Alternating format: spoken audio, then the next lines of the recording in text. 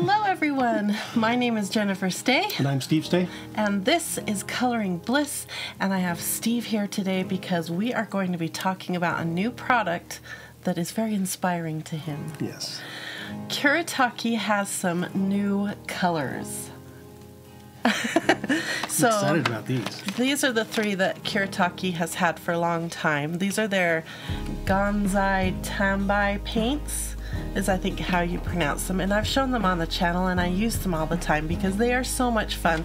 They had the gem colors, the starry colors, and they have the pearl colors, and now they have these moody, beautiful graphite colors. Yeah. So we're going to talk about what is graphite paint, what is the Kuretake paints, and how does this compare to Steve's favorite graphite paint, the Derwent Graphitint pencils that he loves. And in order to make this conversation even more complete, I have ordered the Graphitint paint pan set by Derwent to see how these differ from their pencils that Steve adores. Have we ever tried those before? I don't remember the paint pen. So that's new too. Brand new. So we're going to put two graphite products head to head, Kuretake versus Derwent. Let's get started. Now, just a second before we get started on that head to head and talking about graphite paint, I wanted to give a little update on Rose. She's doing really, really good. Turn this for you. I think her progress has slowed. She still has issues with her back right paw, but she's walking and jumping off the couch, even though every time she does it, we just go, but, you know, she's a dog, so we got to let her have quality of life here. But we have a ramp and all these things that we're doing to help her, and she's just doing really good. She's very sleepy. So I just wanted to let you know that. And then second of all, I wanted to say thank you to everyone. It's been a long few weeks. Yeah. I caught COVID and so did Steve. Our kids brought it into the house, but honestly, I think it's pretty miraculous that we made it all the way to 2022 before we actually got hit by the COVID bug. Yeah, unfortunately we got the variant that wasn't as potent. Yeah. So I'm still recovering. Steve is mostly recovered now, and it's just going to take me longer to recover because my body is chronically ill, and that's just par for the course. But if you hear a bit of a stuffy nose or if I cough or something, that's what that's from. Thank you for all your patience. We missed last week's video, but now we're back. So let's talk paint. So the first time I was introduced to graphite in a form other than just a number 2 pencil that you use at school was a set of pencils. Let me show you. I think they're by Derwent. They're in this little case right here. Yeah, they're Derwent. They're called the Derwent drawing pencils. And not just Derwent, there's several different lines that create a water-soluble graphite. So how these work, you draw these out and you hit it with a little bit of water and it does this amazing wash. It's really a fun product to play around with, and it was eye-opening that graphite could be something other than just a number 2 pencil or even the standard drawing pencils. It was fun to have something new. Now this sent us down another path as well, and eventually we ended up getting these pencils right here. This is the Derwent Graphitint line, and what it is graphite that is water soluble. So again, if you hit it with water, it's going to change, but it's tinted. So you get different shades and colors, but it's still graphite. So it still has that gray, moody look to whatever color you have. So yellow, for instance, is really difficult for this line of pencils because you throw gray into yellow and it doesn't look so bright and cheerful anymore. But that's kind of the feeling, and I think what Steve likes about them. Right. Am I speaking for you? No, that's exactly right.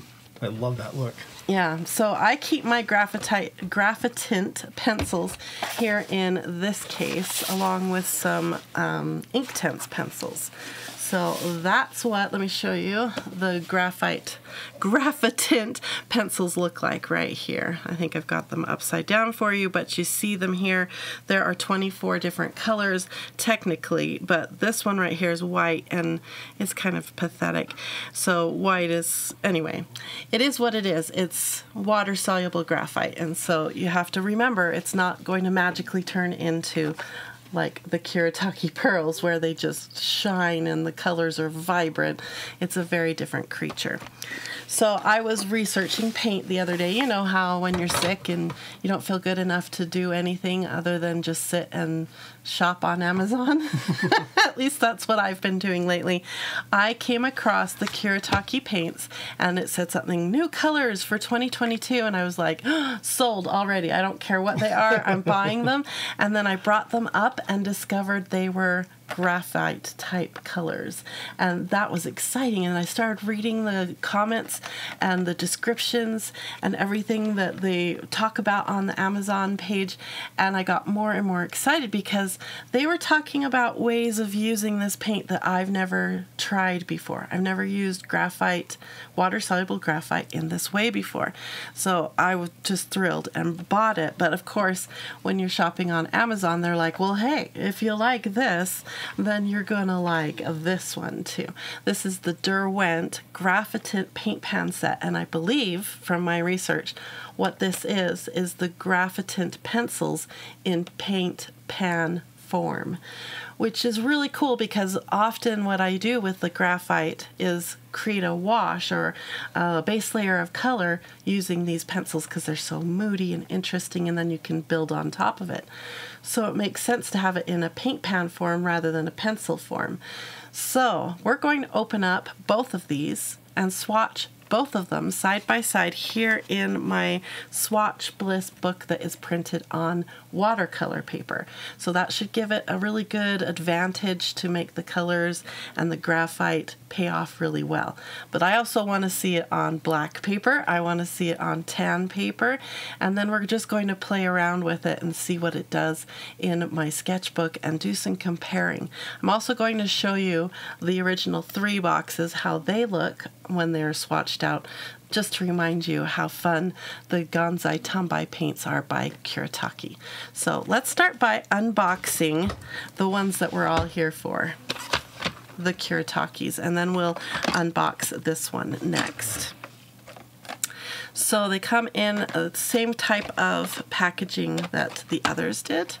Let's see, they say that the pans, I was worried about this. This is that. Here, Steve. Those can be, I always get paper cuts on that plastic. Yeah, they're a pain. So I'm just going to let him do it. While he's opening that one, I'll open up this one. Maybe. Oh, that was being quite stubborn. Okay. So, not fun to get into. No, but that's okay, because once you get into it, although I store mine all in their boxes, so that means every time I open this, it's going to be a problem. I'll probably just mod the packaging, cut it off, or whatever to make it easier for me to get in and out of it. Because if you're like me, if you have a product that is just slightly difficult to get into or may cause some pain getting into it, you probably won't reach for it. Okay, so here we have the little pans. I love how Kuretake does this. These pans are big, and we'll compare it to this pan size here in just a second. But I love how big they are because I'm often using, especially when I'm doing washes of color, a really big brush like this. And this is just, it fits so perfectly in there, and these are great little pans.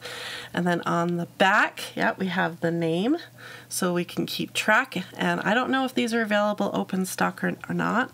Look, they have the name there again. So all of these come out. If you wanted to just paint with the one color, you could pull it out, spray it, get it going, and just use this and not have to activate all of them. It's really quite clever. Yeah.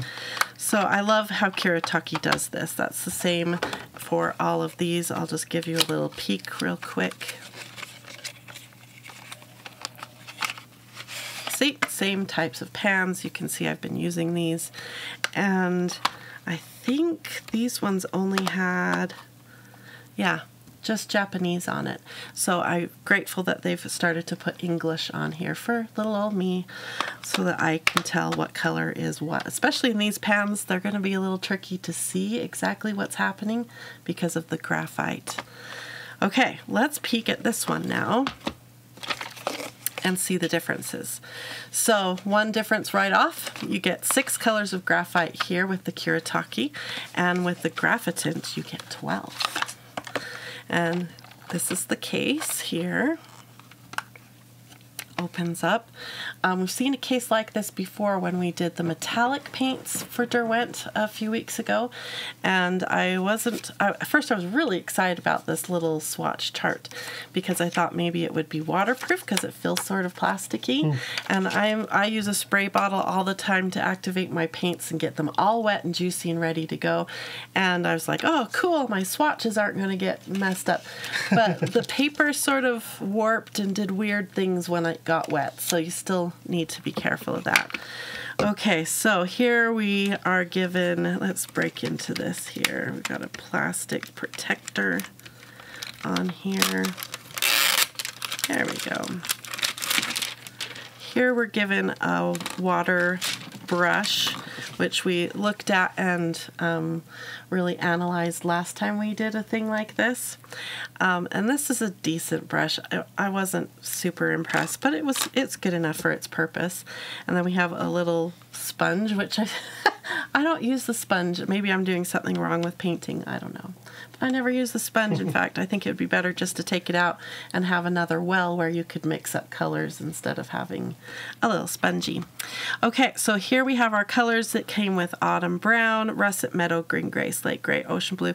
We're going to swatch them all out and see what they look like. But I am just interested how this is a solid block of water-soluble graphite. That's really fun to me. I can't wait to see. So my first question is, how do the two lines of graphite paint look side by side? Do we have a favorite? Yeah, that's what we need to find out. So let's do some swatching. Okay, the first paints I'm going to swatch for you are the Derwent. They are in the pan form and the pencil form, and we're going to swatch both, but let's start with the pans. Next up are the Kuretake, the brand new colors that we're all here to see, and I cannot wait to play with these paints some more. Now I also wanted to swatch my original 3 Derwent sketching pencils. It comes in light wash, medium wash, and dark wash. Let's see what these do.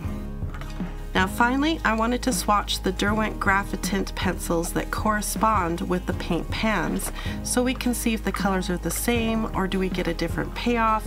So much to learn. So I'm going to pause the swatching right here before I swatch it on black and tan paper, and let's take a little look at first impressions. I think most of them are dry. There's a couple that are still a little bit wet, but first impressions, these are just delicious. They have such a vintage, manly, automobile type feel to them to me. I think that's why you like them, right? Yeah. Is there a set that's jumping out at you the most? Well, what surprised me when you were laying them down were the Kuretake were really opaque. Yeah. Like, potent. Yeah, I thought it was interesting that you actually had to lift paint off to show the color underneath. So I went back on the right side of each swatch with a wet, clean brush and lifted some of the color off so that you could see the undertone because they're so dark. And they felt different when I was painting with them versus these. And it has to do with the fact that these are, I believe, they're Gansai Tambi paints. And what that means, I'm not going to get into the details, but the binders and the way they make this paint is different than our traditional watercolor paint here in the United States. It's just a different formula, so you get a different feel, and oh boy did I feel it. When you stroked into the pan, it felt different, a little sticky almost, versus over here where it felt more like a traditional watercolor paint. So the two are very different. And I am really excited to play some more with these. But I do want to see them on black and white. Before we do that, I wanted to show you the other 3 lines of Kuretake paints and how they look. Here we have the Kuretake Starry, the Kuretake Pearl and the Kuretake Gem on black. Let me move it in the light so you can see. They're just good. That's why I knew when they started a new color, I was like, yeah, I have to have it. Now let me see if I can find them. Yeah, Kuretake Starry, Kuretake Pearl, and Kuretake Gem on the white paper. Let me just move that in the light a little bit so you can see the payoff of those 3 lines. So now you come over here, and what we're going to end up with is more of a matte, and ever so often the graphite will catch the light. Graphite has a sheen to it, but it's not like that kind of sheen. Right. It's a different creature, so we can use it in different ways. These are still drying, so while they're drying, let's swatch on black and tan paper now. And I think I'm just going to swatch the Derwent paint pans and the Kuretakes.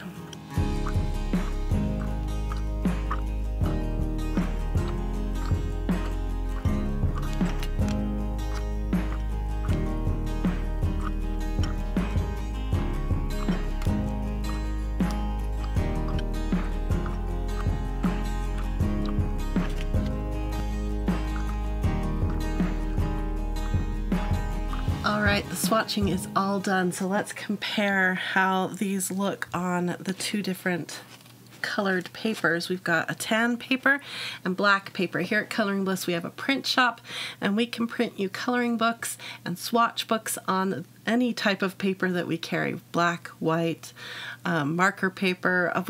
We have a ton of paper, so come check out the print shop. But let me move these in the light. I love the way they look on the tan paper. Love it. It's like makes it richer and more interesting. I didn't lift any color on the Kuretake line. I just let it be as pure and strong as what it wanted to be. There is a bit of sheen that is coming off of the Derwent pencils, more so than the Kuretake pencils. I think that's interesting. You can see the sheen really good up there in the aubergine and juniper versus the other colors. So that graphite sheen is coming through really good with the Derwents. And let's bring this one up too. So, which paper do you like it on better, Steve? Black, tan, or our watercolor paper? If you had to choose. I would probably choose the watercolor. Yeah. Watercolor paper has a coating on it. It's called sizing, and it helps wet media sit on top of the paper longer before it soaks down in. So it just gives you a bit of an advantage anytime you're working with a wet media. So highly recommend watercolor paper if you feel frustrated by your experience with water type products. It may be your paper. Okay, the next thing I want to try is I'm going to bring it on to, this is a sketchbook that I have that I do a lot of different mixed media and just practicing in. So I want to practice with, we're going to do the Kuretake and the Graphitint. We might as well play with both and see how they perform, because there is something they suggest you try, and it involves a spoon. So I'm really excited about this. But first thing we have to do is get some paper, some color down, because you can't do the spoon trick, I guess, until it's totally dry. That's what I was reading. Okay. So let's get some colors down, and then let's play with a spoon.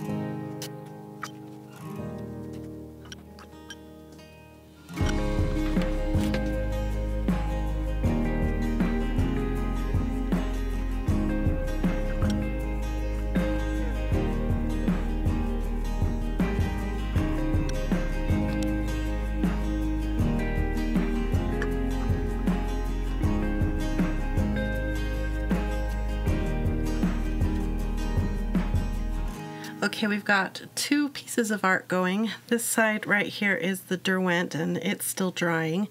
The Kuretake has had plenty of time to dry, and for the most part I've done just one color on each flower, and then in the leaves I played around with the two different greens just to see how the colors interact when they get put in together. Same thing over here, one color except for the centers of the flowers, and then two colors of green to make up the greenery. So I'm going to dry this down. At this point with this kind of art, I would either come in with another layer of the paints just to add a little bit more dimension, or you could come in with color pencils, markers, all kinds of stuff. Mixed media is so much fun. I love it. For this experiment, I think I'm going to come in with a little bit more of the colors to try to give it a little more dimension, and then we'll see how that pays off.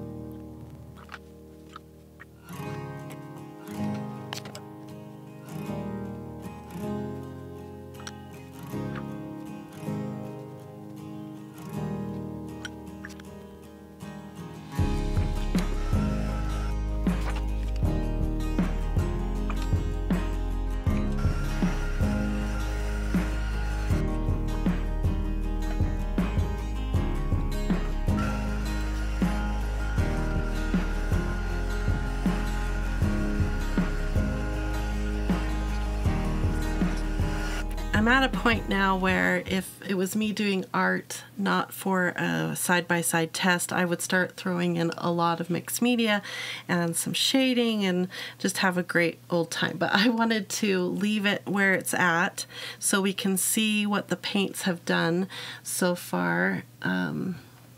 Okay, again, on the left is our Derwent, this set right here. And on the right is the new Kuretake colors. What I want to do now that it's dry, there's roughly 2 coats of paint on each of the flowers. I want to try the trick with the spoon next. So the idea is that because the graphite is in there, graphite's a type of metal, right? A mineral, a metal. I think so.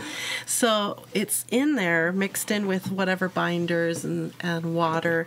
And so technically if you take something like a spoon and polish it, it's supposed to bring up a graphite shine.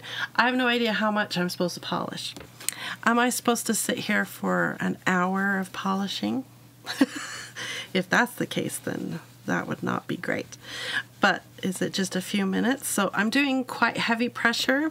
Got a large, more of a tablespoon size spoon, although I'm sure you could use whatever. And I'm just doing small circles and sort of burnishing it in, polishing it up. Let's move it in the light and see if anything has changed. I see some shine. Do you see the shine? It's shining the top texture of the paper. Come on, let's see if I can get it to catch for you. There, it caught for a second. Bring it up closer. So I think there's like 100 variables here. If I put down a ton, maybe like 3 or 4 layers of the paint, which is usually how the Gansai Tambi paint works. You need to lay it in layers to get the best payoff. And if this paper here is a watercolor paper and it's quite textured. So that's what we're seeing. I'm gonna hand this over to Steve. He's got stronger hands than me. He's like, what? You're doing what? So I want him, let's try you polishing the blue one. Okay. And see if a little more elbow grease does the trick, and then we'll try it over here on the Derwent and see if the same thing happens. While he is doing that, I want to talk a little bit about how I have felt so far using the 2 paints side by side. Now, the Kuretake, this set right here, I paid $17 for this set. I love the big pans. It makes dipping in with a brush so much easier, but it does have that Gansai Tambi feeling, a little bit sticky, and it doesn't act exactly the way I anticipate watercolor acting. Is that a good thing or a bad thing? Neither. It just depends on what you want and what you're looking for. Okay, so per pan cost, I paid $2.83 per pan, and right now the Kuretake graphite colors are really hard to find. I think I really lucked out buying it when I did. So hopefully you'll be able to find it if this is the set that you want. I think the colors are more intense than the Derwent the Derwent Graphitint pencils. Paint. Oh, this is getting really confusing. But because it's so intense, that dark color is really difficult to work with. At least it's going to take more practice. Now, talking about the Derwent Graphitint paint pans, this is what I was talking about, that the little swatch chart does. The more it gets wet, the more it bends and is really difficult to work with. I think the colors on here are better. I think they're a little stronger, brighter tints. Less graphite maybe more of a tint to it, I'm not sure. And it acts more like a watercolor, so I can kind of predict what my paints are going to do as I work with it. I paid $21.60 for this little kit right here, and it comes with a water brush and a nice little palette here. So that comes in at $1.80 per pan. As far as what I understand, there's a similar amount of paint in these pans as there are in these pans, and I think it has to do with the shape. This is more of a block and this is more of a shallow pan of color. So per pan cost, the Kuretakes are about $1 more per pan than the Derwents. The Derwents are available right now, and I kind of like them a little bit better than the Kuretakes. They're just different. So having both, I'm really happy with. But if I were to recommend one over the other, I think I would send you to the Derwents because they have a little bit more of that graphitint shine to them, and they have a better color. So when you reach for this greeny color, you really do get a greeny color, where on this set it's much more lots more gray in it. It's a tone, right? Gray plus a color is a tone. Much stronger toned version of colors here. I can see how if that's the look you're going for, you want something really kind of muted, flat, dark. Yeah. Oh, then they're amazing. But yeah, the other ones. Now, what's interesting, I just buffed up a bunch of them. Oh. And the Graphitint really shows up. The Graphitint does the buffing trick better than the Kuretake. Again, another reason I guess I would send you. Look at the shine Steve got. Ooh, look at that. Versus over here, I saw him doing a lot of elbow grease over here, and I'm not seeing... I went over your flower again, too. And this one's got a bit more shine to it, but I'm impressed with the Derwent. I think... The other thing I'm kind of excited about the Derwent is I could come back with the exact same color only in pencil form now and really pop those shadows and get them to do some deep, dark things. Where over here, all you have is the paint, but it's still a good thing. I'm not saying this is bad, but this, I think, paired with the actual Graphitint pencils, you've got a lot of possibilities, and this is exciting to me. I didn't catch it if you said it. Are those the only colors available in the pans for the Graphitint? In the pan, all I saw were these 12. So hopefully maybe someday there'll be more, but for now I'm not going to complain. This is great. It's fun. So pretty too. If you can get your hands on the Kuretake and you need your full set syndrome satisfied and having all 4 sets of the Gansai Tambi paints, then get them. If you're looking for an experience with water-soluble tinted graphite, then I would send you to the Derwent, and I would also encourage you to pick up a set of the pencils to go side by side, because that's going to open up all kinds of things. In a coloring book, you could lay down a wash of color, then come in with the Graphitint pencils to add the shadows. It's really cool. Yeah, it's fun. It's very fun. So So I hope you enjoyed this and learned a lot. Sorry that the Kuretakes are out of stock, but it is what it is. Just put it in your cart, I guess, and wait for it to come back. In the meantime, get your hands on the Derwent, because these are really cool and really fun. So yeah, very neat. I hope you enjoyed this as much as I did and learned a little bit more about water-soluble graphite. I highly recommend you do a deep dive into graphite art. There are some really cool products out there that I have never even tried, like liquid graphite. It almost looks like acrylic, but it's graphite. Oh, wow. And like there's some cool stuff out there in the graphite world. So expand your artist horizons and go check out graphite. It's really cool. Thanks for joining us. Thanks again for all your support as we've been getting over this sickness. And I hope you have a wonderful, colorful, blissful day. Bye-bye, everyone.